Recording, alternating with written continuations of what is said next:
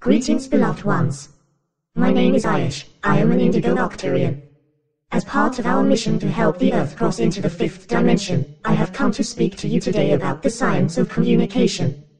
Communication is the art of conveying information through a variety of methodologies. Communication requires four things: a sender or source of information, a medium to transmit the information, and a receiver or destination for the information. The type of medium being used to transmit information determines the communication type. Verbal communication utilizes sound waves traveling through physical mediums such as solid, liquid, or air. Written communication utilizes a set of symbols transferred on solid physical mediums.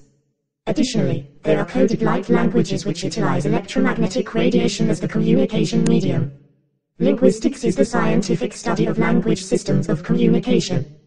Human linguistic sciences are primarily concerned with written and verbal forms of human communication, but it is important for human beings to comprehend that since there are a multitude of communication forms, then linguistic sciences should not just be limited to the study of written or verbal forms of communication.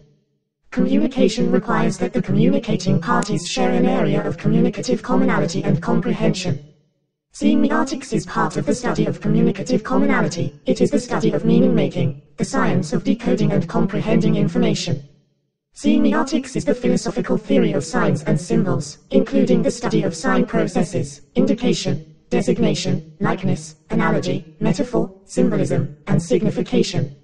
Semiotics is closely related to the field of linguistics, and serves as the bridge from the mundane human linguistic study of written and oral forms of communication, into the vast universal linguistic study of communication in all forms of mediums.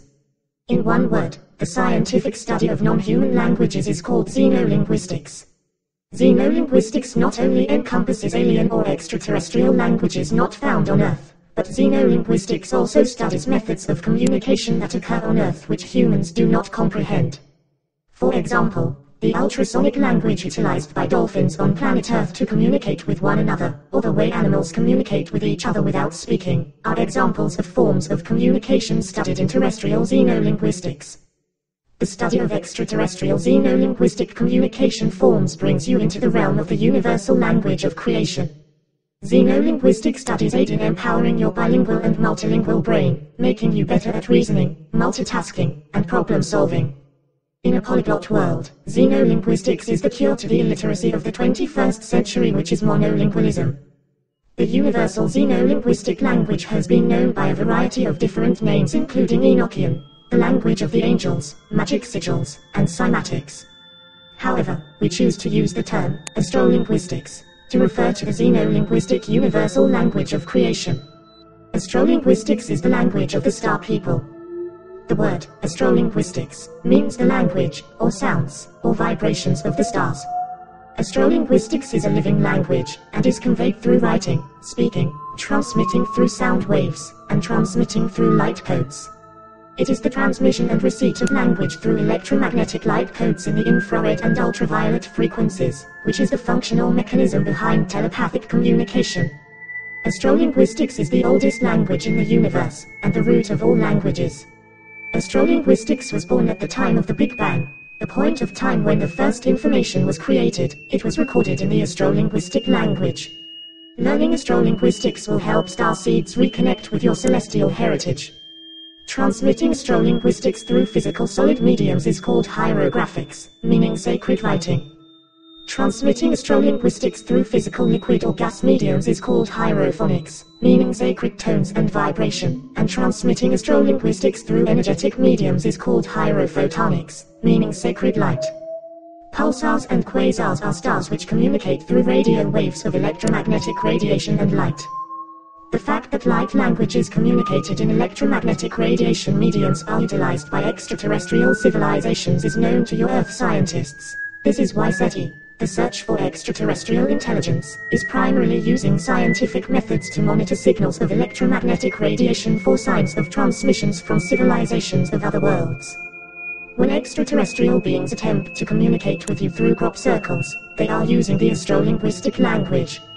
In tone, the astrolinguistic language is emitted through the 9 frequencies of 174 Hz, 285 Hz, 396 Hz, 417 Hz, 528 Hz, 639 Hz, 741 Hz, 852 Hz, and 963 Hz. These 9 frequencies can then be expressed at different octaves. Using 3 octaves will give a total of 27 characters in the language, and using additional octaves will render additional linguistic characters. When expressing the Astro-linguistic language verbally, it sounds like a beautiful song. On Earth, this has become known as solfege. The Astro-linguistic frequencies can be converted into electromagnetic waves to express the language in color and light. You must understand that, when you reduce the experience of information to a word or letter, it actually results in the loss of information. However, since the Astro-linguistic language is transmitted in all mediums, it preserves the informational experience at every level. Human beings have ignored learning Astro-linguistics because of the challenges of emitting the correct sounds, tones, and light frequencies, and adopting the Astro-linguistic language to fit into your earthly culture. But, it is now time to rise to the challenge. In order to know the mind of the star people, you must have a working knowledge of their language. As star seeds and children of the stars, you must learn Astro-linguistics to communicate with your celestial family. Let your ancestors speak. Peace to you all, beloved ones. Yours truly in divine love and ascension, Ayush.